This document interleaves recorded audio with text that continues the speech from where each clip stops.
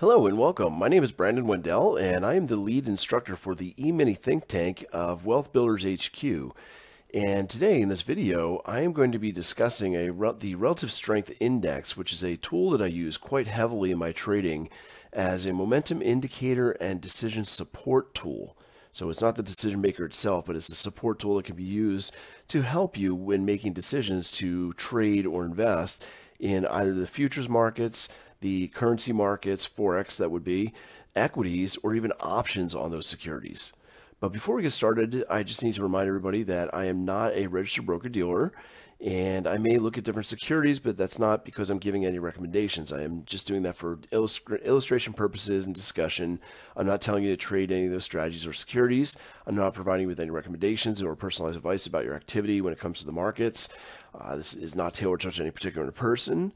Also, there is always risk involved when it comes to putting money into the markets. It doesn't matter if you're a trader or investor, there's always going to be risk no matter what you do. Even though we're going to discuss strategies to help limit that risk, you can't eliminate it. Also, I'm not subject to any trading restrictions. I can have positions in security and initiate positions at any time. But that being said, let's go ahead and kick this off and basically take a look, like I said, at the RSI, or Relative Strength Index, or Relative Strength Indicator as it's sometimes known. It's basically used as a filter for trading decisions, and it can also predict the length of an impulse that might be occurring in a security. No matter which security you're looking at or what time frame you're viewing, the proper way to analyze these securities with a multiple time frame analysis perspective. And multiple time frame analysis has been around for a long time, and it gives you proper perspective on the markets. The lowest time frame, or which I happen to call the zone time frame, that's where we use that chart to help find specifically where we are going to enter or exit our securities, basically where the buy zones and sell zones happen to be. And that tells us where the best place with the highest probability and lowest amount of risk happens to be in that market. But we'll also look at, well, as I mentioned, entries and exits. One thing I want to mention about that lower time frame, that zone time frame, we don't care about the trend. What's going to happen is we are going to be looking at a trend time frame, which is an intermediate time frame, still related to the smaller one, but not the exact same. And that's where we're going to be finding the trends in which we will be trading. That trend tells us the best direction based on the market conditions for us to put in a position. Lastly, we have what is called the perspective time frame, or the higher time frame. And that'll identify key reversal points. It basically tells you where the trends are either going to have a major pause or even a reversal of trend. So in order to analyze one security properly, you need to look at a minimum of 3 charts on that same security. In this video, however, we're only going to focus on one, and that's going to be the zone time frame. So with the RSI, or Relative Strength Index, as I mentioned, measures momentum. How powerful and how fast is price moving in a particular direction. So it can measure momentum both in the upside and in the downside. When it comes to that RSI, we use it on the trend time frame to help determine which direction prices are going. We also get to see if the trend is strong or is getting weak. Weak trends tend to pause or even reverse. However, like I said on this video, I'm going to focus on the zone time frame because it's going to do a couple things for me. It's going to help confirm my zones and my entries and make me feel more confident in those entries. And probably more importantly, it's going to help me not lose money. I don't think anybody enjoys losing money, so we want to do what we can to help prevent that from happening. And it can help filter out bad or marginal trades that prevent us, well, it doesn't prevent us all the time, but it helps keep us from losing money unnecessarily. That's what we're trying to do here.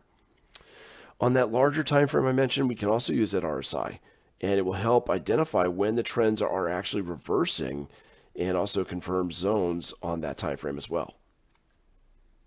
Like I said, though, we're going to focus on that zone time frame for this video, and I'll show you where you can learn more. I do teach that much in depth in my courses at the E-mini think tank. So if you're interested in learning more about the RSI and the uses on the other time frames, by all means, join me there.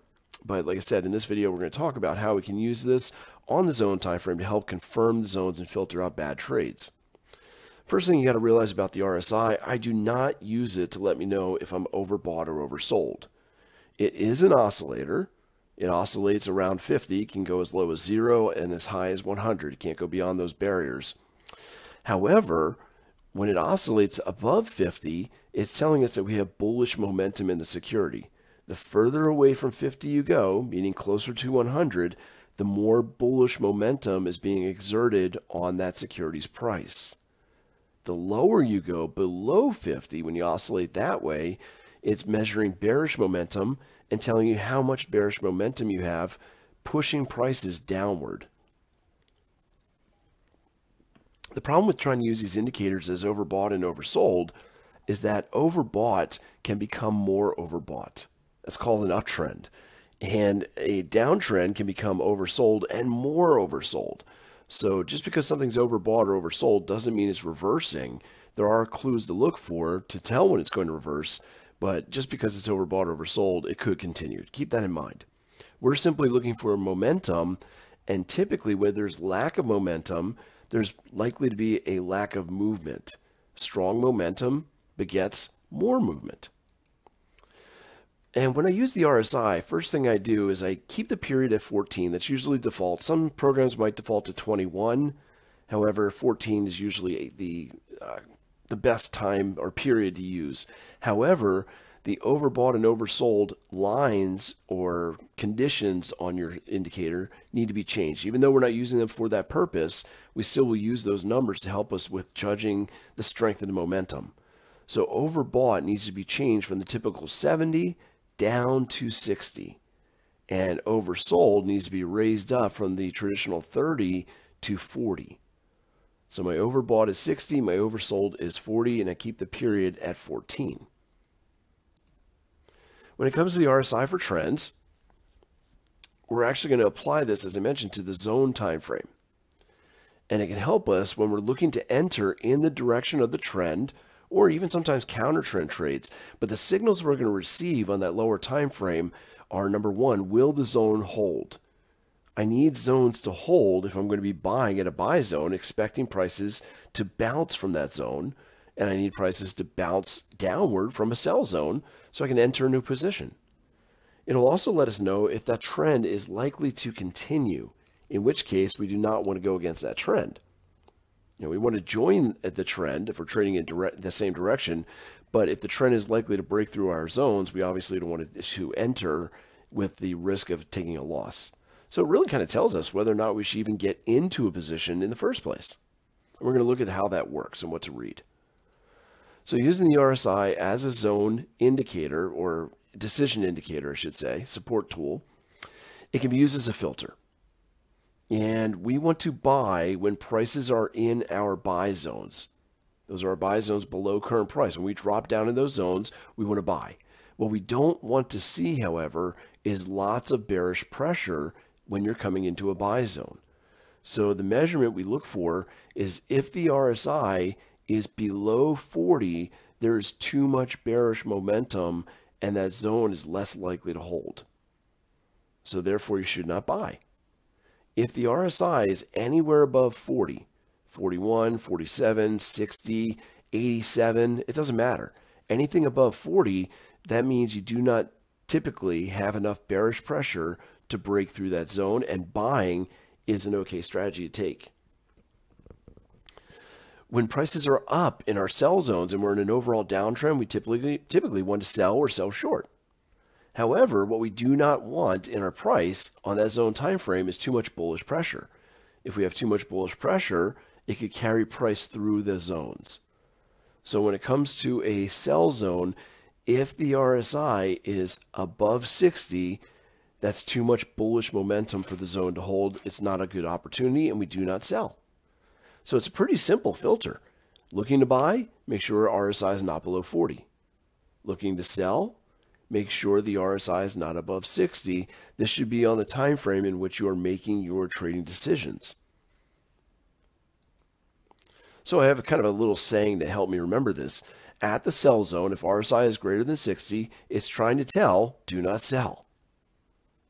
And what will usually happen, once again, if the RSI is at 65, 68, 74, doesn't matter. Anything above 60, there's too much bullish momentum. Selling is not a wise decision in that strong bullish momentum.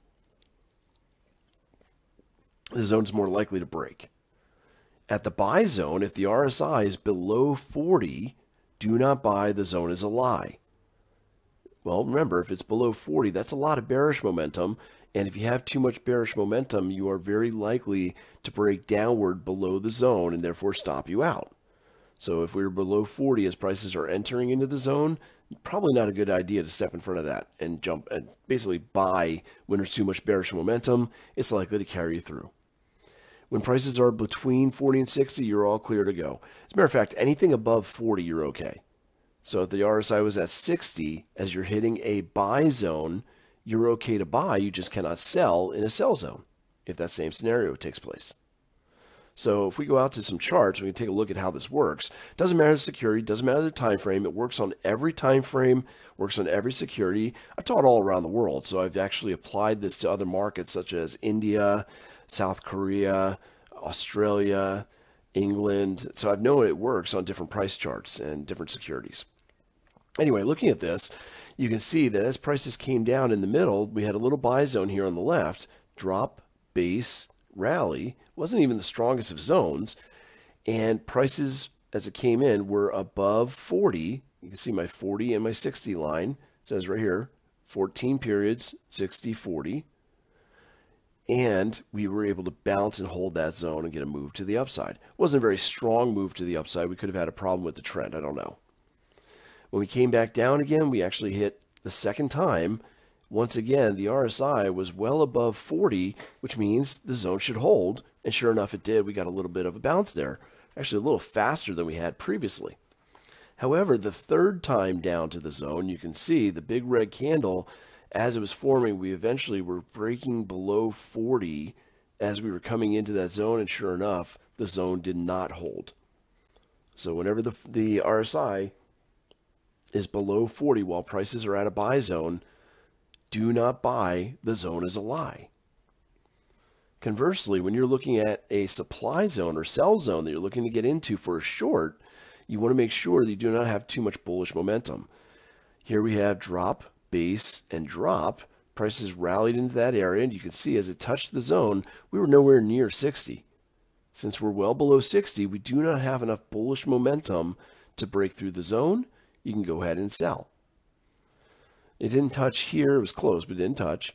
Came back up again, and as we tested the zone, we are below 60. Therefore, the zone held once more. As we come up another time, it's definitely telling us do not sell. You can see the RSI is above 60. So it's trying to tell do not sell. Well, if you had sold there, you might have made a little bit of profit, but not a lot. In comparison to the previous moves down, even this one was much greater than the one that happened while the RSI was too high. It hit again, once again, the RSI too high, got a little bit of a move down, and eventually we hit that again with the RSI above 60, and we were able to break through. So normally you will be able to break through a zone if you have enough bullish momentum and it takes the RSI above 60. Just a couple more examples here. Looking at a different supply zone a little bit further out, you can see we had rally, base, and a strong drop right there, much better zone. Prices came into the zone, didn't spend it much time there. You can see we just came in, wicked right out of it, and that's because we didn't have a lot of bullish momentum. The RSI was well below 60 as we entered into that sell zone. It took us all the way down to this rally, base, rally, which was a buy zone. As we came into the buy zone, RSI was not below 60. Okay, it eventually tried to tease and go a little below that, or sorry, below 40. Excuse me. Didn't go below 40 as we were entering into the zone, and the zone held for us. On the right-hand side, as we came back up, you can easily see we went above 60. The program turns the RSI in different colors when it breaks below 40 or above 60. Here, we were above 60. We had too much bullish momentum, and we carried through that zone. So that's a really simple way of looking at the markets as you were getting ready to enter into the position. It doesn't matter what the RSI was looking like or reading when the zone was formed. It's when you return to the zone, when you're deciding to either buy or sell, where is that RSI? Below 40, do not buy. Above 60, do not sell. You just have too much momentum. The zone's not likely to hold. Well, I'd like to say in technical analysis, everything works except for when it doesn't. And that's the problem. This is not foolproof. Nothing in trading or investing works 100% of the time. So we do have to be aware there may be some positions that you miss because of the filter of the RSI. However, that is very few in comparison to the number of trades that this will keep you out of that would have cost you money had you gotten in. So I'm okay with that. And there's also some exceptions to this as well. One of the main things we want to look for when it comes to the RSI is what's called a pattern for a signal. And the signals we can get are whether we should buy or sell and whether or not the zone is likely to hold. So we have two different warning signals that we get when it comes to the RSI. There's others, but these are the main ones, are called positive divergence and negative divergence. So positive divergence and negative divergence. When it comes to the negative divergence, we're in a bullish trend or moving up into a sell zone. By the way, this is the only indication you will get while you are actually at the zone, other than being below. Oops, sorry, my trading platform open there. Final bell just closed. But you can see this will be the only signal we will actually get while prices are actually at our sell zone. And what occurs is that prices are moving higher, making higher highs. And of course, they should be making higher lows as well. However, when prices make the higher high, if the indicator is showing a lower high, that means there is now less momentum than there was on the previous high. That is not a trend that is likely to continue. If you are moving to new highs, price should be doing it with increased momentum, not decreased momentum. So if you see a negative divergence, once again, prices making higher highs, the indicator making the same or lower highs, if this occurs at a sell zone, it's confirming the zone is likely to work, even if this occurs above 60. If it occurs below 60, that's even better, higher probability that your short is likely to work. Now, if you see this divergence occurring, but you are not yet at a sell zone, only expect a correction or a little bit of a pullback in price, not a reversal. But this is one of the best signals I can look for. If I happen to get this signal while we are in our sell zone, it basically confirms that I should definitely be going short. For the bearish trend reversal, moving to the upside, as we're moving down towards our buy zones or demand zones, whatever you want to refer to them as, prices are typically making lower lows. So you get low, lower, low. However, if the indicator is making either the same or slightly or even higher low, that is a positive divergence. Again, the prices are making lower lows. The indicator is basically saying with a same or higher low, we don't have enough bearish momentum to make these new lows. For downtrends to continue, you should have increased bearish momentum, not decreased. If this positive divergence occurs where that second low is at a buy zone, it's confirming the zone is very highly likely to work, very probable, and you should be buying, even if this occurs while you're below 40.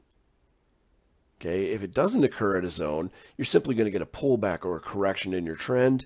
You might be able to stay in your security, wait for the correction, maybe even add more to your winner, as it would likely continue to move down.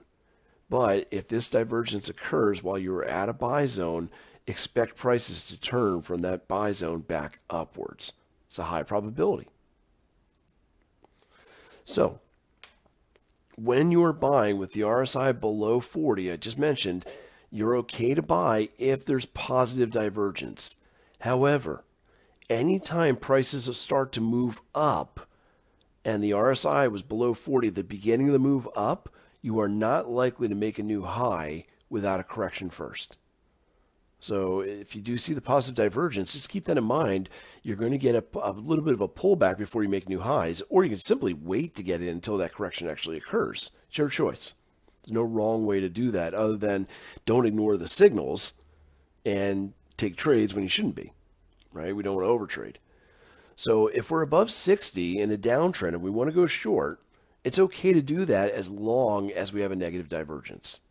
However, if a move down begins while the RSI is above 60, you're not likely to make new lows without, again, another pullback, a correction.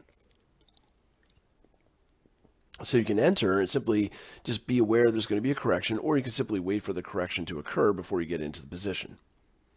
So going out to a chart to kind of view this, we can see there's a move to the downside here. The impulse down had a recent high way up there. And as we move down, the lower low was made in price. However, there was a higher low made on the indicator. That's the positive divergence I was talking about. You'll notice the positive divergence is occurring below 40. So normally you don't buy, okay, demand is a lie. However, because you're having positive divergence, you could buy. You just have to realize the subsequent rally is not going to take you above recent highs without a correction first. And that's exactly what happened. We rallied up, pulled back, okay? But because we were below 40, on this rally up, we could not get above the previous highs without that correction. When we have another move down here a little bit later, you see this move down, we were left with this recent high. At this low, we were actually at a buy zone here. You have drop, base, and rally. When we made that low, the RSI was above 40. Since we were above 40, our move up was easily able to take out the previous high. And that's typically going to happen on any move. If you see that you get a correction in price, you get a little pullback, and you don't go below 40, you're likely to keep going up. Let's see, if I take this out, actually, we can go to a live chart here. Let's take a look at yes. Take a look at the S&P 500, and I'll go out to a bigger picture here. We'll go to a daily chart. And looking at the daily chart, if we take this back a little bit here to October of last year, okay, what I can see is that here's a low that started. We can get some drawing tools up. There's a low, and that low started while we were below 40. That means the next move up is going to have difficulty breaking recent highs, and the most recent high was right there without a correction. So what happened? We'll zoom in a little more on this. As you can see, we're moving up, moving up, moving up, stalling out with red and green candles. That's our correction going on. You can see we made a high, lower low. There's your pullback. Now, as we did this little pullback, oops, wrong tool. In this pullback that we just had, we are not below 40. What does that mean? We're going to take out that high now in the rally. There it goes. And we're well above 60, so now we're definitely in a bullish trend. We're getting a little pullback here. Let's see, there it is. Yeah, let's just move this. Be easier. Now, here's your most recent high, and we have made a correction down to this point. During that correction, we never went below 40, as you can see. That means our next move up should be able to take out that previous high. So if you've been sitting in a long position, this may encourage you to stay in that long position, ignore any warning signals as pulling back, because you're going to make new highs eventually. Oops, still went down a little lower. So unfortunately, it was a false signal. Again, that can happen. And now we are below 40. Here we are making a low. And as we come out of that low,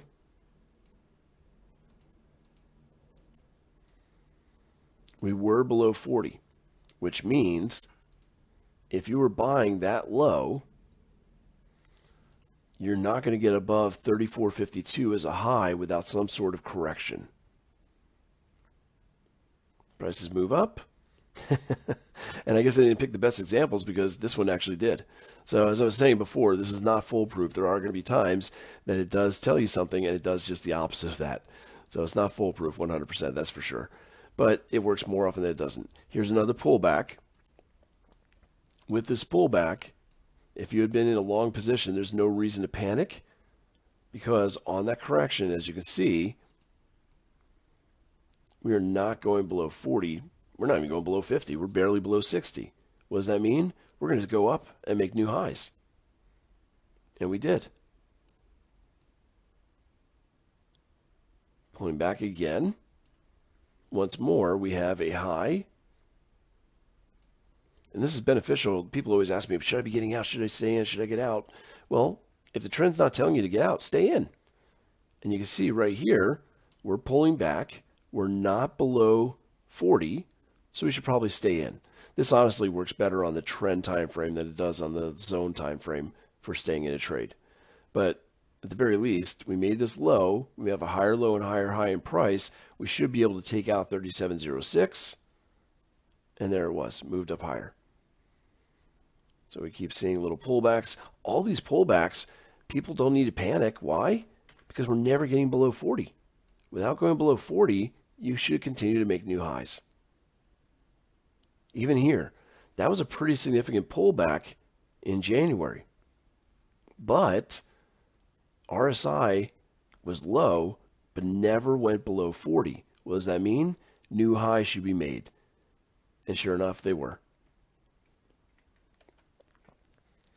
So looking at the other direction, if you're moving up, you can see in this case, we actually had divergence as well. So prices were making new highs, but the indicator was not. That's a negative divergence.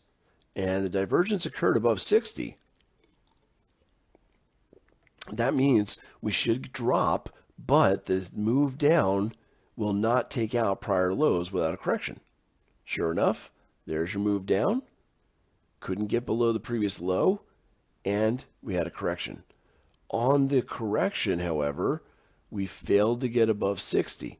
So prices made fresh lows.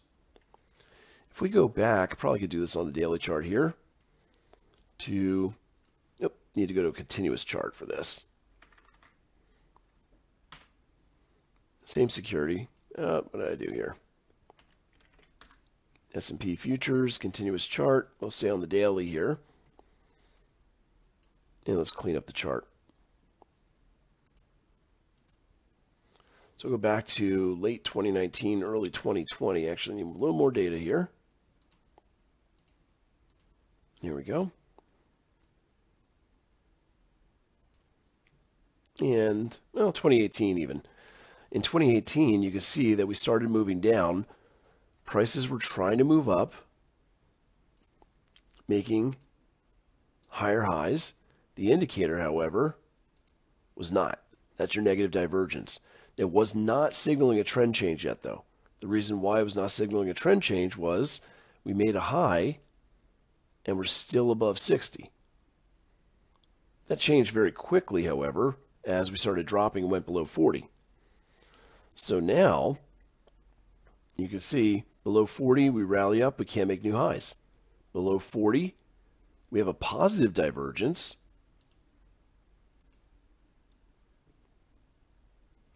Do it this way. Prices are moving down, but the indicator is making higher lows, isn't it? Positive divergence, that's suggesting prices are going to move upwards very soon. But because this is occurring below 40, we are not going to be able to breach the prior highs. We went up to the prior high and stalled out. Look at that. So it was pretty significant to tell us exactly where this was likely to go or not go. And because we started to move off the lows from below 40, we couldn't make a new high without a correction. Here's our correction.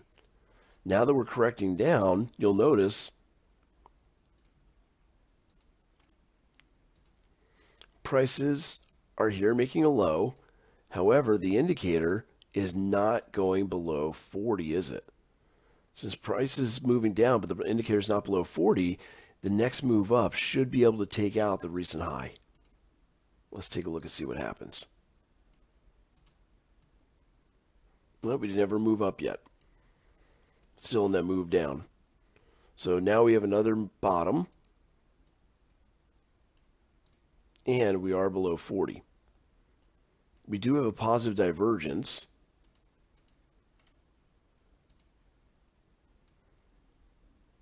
Notice prices are making some lower lows right at the end there, but the indicator isn't. It's just a subtle little one. But it's there. And their prices moved up. We're back up to the recent high. Remember, we started from below 40. That means we're probably not going to break that high without a correction. So you just got to be aware the correction is possibly going to happen there. And there it is. We pulled back down. So a couple times that worked. The last two major lows that were put in there and there, neither one of those broke the recent highs because both of those moves started from below 40. And we continue to move down in the bearish trend. Once more, we make new lows. But each one of those lows was below 40, which means as we're moving up, we are not going to be able to make new highs without some sort of correction first. This might have been the correction right there. Notice we pulled back just slightly, did not go below 40. Now we should be able to take off. And there it goes. Those are some of the exceptions you can get for the RSI. If you want to learn more about this, as I mentioned, there's a lot more to this. This is just a simple thing. I can use the RSI as a filter for my trades. If you're looking to buy and the RSI is below 40, do not buy. If I'm looking to sell and the RSI is above 60, too much bullish momentum, do not sell. However, there's a lot more, as I mentioned.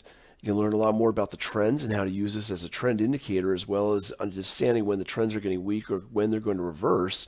And you can learn all this with me in the E-mini Think Tank. I have the link right there if you're interested in joining me. We do a free two-week trial if you join doing the quarterly subscription. So you can try it out with no strings attached. What happens is you sign up for the E-mini Think Tank and you get access basically to 3 live courses a week. We do a 2-hour course on Monday evenings. And you'll see that at the bottom right here from Monday evenings, 8 p.m. to 10 p.m. Eastern. We also have 2 morning sessions, Wednesday and Thursdays, both at 9 a.m. to 11 a.m. Eastern, where we look at the market's live data and I analyze and utilize what we learned in the class. So we come up with a bunch of trade ideas and I share those with you as well as dissect them. Additionally, there's a bunch of recorded on-demand education. And in that on-demand education are the remainder of the lessons on how to use the RSI in that zone time frame, as well as the trend time frame and the perspective time frame to make your trades a little bit better. So I hope you enjoyed this video. Let me know if you did. You can subscribe to my channel and also, like I said, click the link and join me in the E-mini Think Tank. If you have any questions, let me know. I enjoyed doing this for you and hope to see you again soon in another video.